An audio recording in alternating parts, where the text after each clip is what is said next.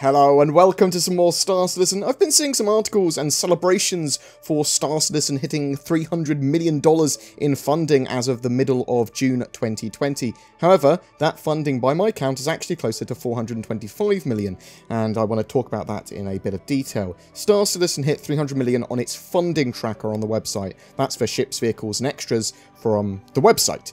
But it's actually raised a lot more than that. So beyond what's available on their website as a single purchase or pledge as they call it, there's some other stuff that we can see in the 2018 financials. So they've got a few other sources of income. The RSI voluntary subscriptions, they're not tracked on the funding tracker, it doesn't seem. And there's also other income from partnerships, incentives like AMD, Intel and other sponsorships that aren't shown on the funding track but are shown on their financials. So please take these numbers with a little guesstimate of salt, as we only have them accurately up until the end of 2018.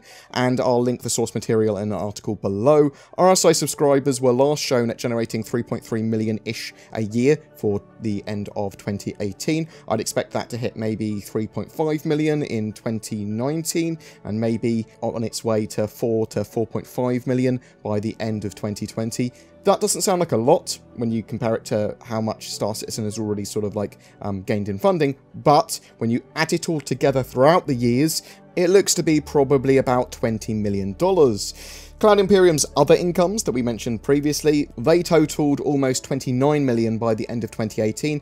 I'd guess that's another 8 million in 2019 looking at their figures, and $4 million so far in 2020. So in total, that's another 41 million added to that. So there's also some private investment money that they've generated. So Cloud Imperium received 46 million in investment from Clive and Keith Calder, well-known figures in the UK music industry, in exchange for 10% of Cloud Imperium's shares in 2018. At this time, the business was loosely valued at $500 million.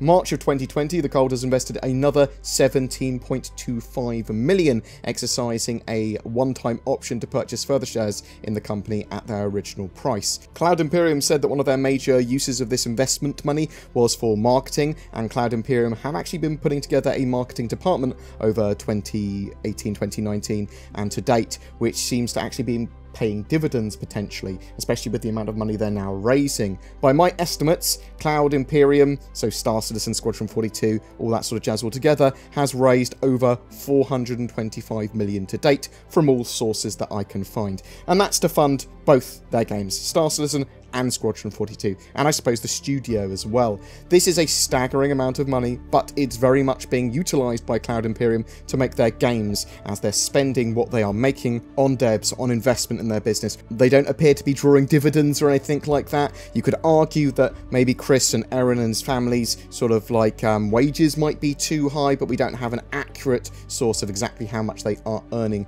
as wages, but they don't appear to be drawing anything out as dividends or anything like that. Star Citizen's financial success is a mixture of their marketing with ship sales, their open development, and regular updates to their playable alpha. It's also a big amount of community engagement and interaction, but also a lot of the drama that's happened with Star Citizen seems to have catapulted them more towards financial success rather than damaged them at all. Star Citizen made $15 million in May 2020 from pledges. That's the most they've ever generated in a month, and since November 2019, Star Citizen has been making more money in pledge funding month on month compared to previous years. In fact, twice that of the same months in 2019, and almost 6 times of what they made in May 2019 in May 2020. And I'm going to be very interested to see their 2019 and 2020 financials when they release them. This is not just an explosion of funding, but also a major acceleration, it seems. When you look at Star Citizen's development process, it's sort of like been made on these longer term investment plans in regards to their software, their company, their engine. They built a studio starting with 13 people in 2020. They're now at around 600-ish people with 5 studios around the world. They invested in tools, pipelines and tech for their engine. This has also led to a lot of feature creep and a very slow development process. An argument you definitely could make here is that CIG maybe should have invested in making their own engine from the ground up. rather than just heavily modified the CryEngine and then Lumberyard engines to what they now deem the StarEngine. Cloud Imperium have also invested in Turbulent, one of the studios they work with, by purchasing 25% of their shares. They manage their website, forums, help build Spectrum, they do their community tools for them, help create the star map, and assist with sale campaigns of new ships. This is interesting as well because Cloud Imperium have actually started moving away from all the other sort of external contracts and contractors and companies where possible, bringing it all under their own umbrella. Previously, Cloud Imperium had contracted lots of companies like Moon Collider, Behaviour, Ilphonic, various concept artists, so this is like all a mixture for AI and building the FPS modules originally and stuff like that. But they've been bringing more and more of that under their own control internally. They even have their own sort of like mocap rigs.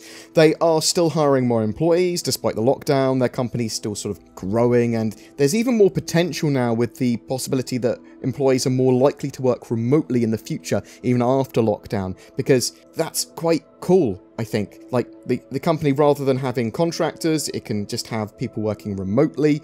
That means they can keep them under their sort of umbrella, but still save on office space, and some people might work more efficiently from home as well. This type of development and the way that Cloud Imperium have built Star Citizen and sort of like marketed it does seem to be working really well for them financially. We have a major update on the horizon for the end of June with Alpha 3.10. That might start paying more dividends when it comes to playability and accessibility of the game. I think that's what a lot of backers like myself are hoping for, that it's going to be a lot better accessibility-wise, less crashes, less problems with deployment. 3.9 had terrible problems with its deployment and accessibility, people literally not being able to log on or get access to their ships and stuff for a good portion of May. I'm also interested to see what's happening with the face over IP cameras, as well as the Star Citizen HOTAS control devices that got canned. I'm not sure if we're going to see Star Citizen HOTAS in the future now. Maybe in the far future. Who knows? There's lots of other cool ones like Verpil. I love Verpil for their Constellation Delta. I think it's one of the best HOTAS I've ever used, if not the best. And the Faceware VoIP cameras, I would expect to see them in the future. As far as I'm aware, they're still being made by Faceware for the best possible face over IP experience in Star Citizen. Just not sure when they're going to go on sale. Also, Star Citizen has started to cross over more to the mainstream, it seems. Over the last few years, Star Citizen has received a lot of criticism from the media, but this only seems to have got more and more people watching and involved with the project. Even the Crytek versus Star Citizen lawsuit that was settled earlier this year seems to have helped Star Citizen image throughout that drama. Drama means more money for Star Citizen, it seems. And as Squadron 42 gets closer to reality and other space games like Elite Dangerous get more updates, even getting space legs, it actually seems to show that there's a thirst for space MMOs and the combat genre for space sims and that sort of stuff. Theaters of War, the new Star Citizen game mode, could further appeal to gamers if it's actually good and polished when it goes live. There are no hard release dates for Squadron 42 or Star Citizen yet.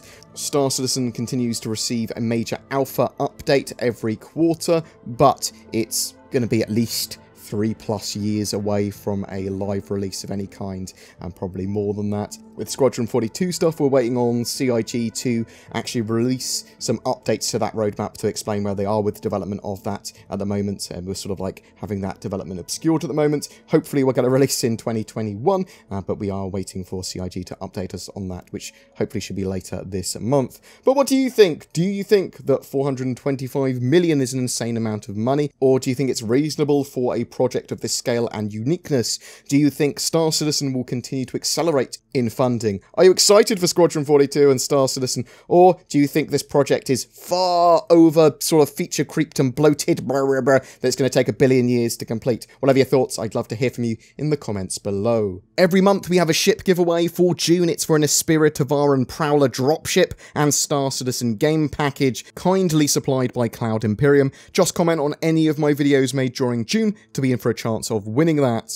Oh, what's that? What am I shilling for this month, you ask? Well, the same thing I shill for every month. If you need a VPN, then check out NordVPN. It's a cheap, fast, and has a load of benefits over free VPN services. Consider it for security, privacy, protection, content accessibility, and even to help with bandwidth limits. You also get a shipload of money off via the links below. I am BoredGamer. I was going to go with BoredVPN, but that didn't sound right. NordGamer sounds perfect for my shillingness. Also, if you're looking for a gaming PC or a gaming PC upgrade, instead consider Shadow. It's a subscription-based service that starts around $11 or £12 or some euros, and that streams a Windows 10 system to your device, be it another PC, laptop, phone or TV, using the powers of the internet, and there's a wide range of hardware to meet your needs. It means you don't have to maintain your own rig, so if you dream of 4K gaming and you don't want to break the bank, it's an option. All their services are very suitable for Star Citizen, but there may be a waiting list based on what country and state you are in.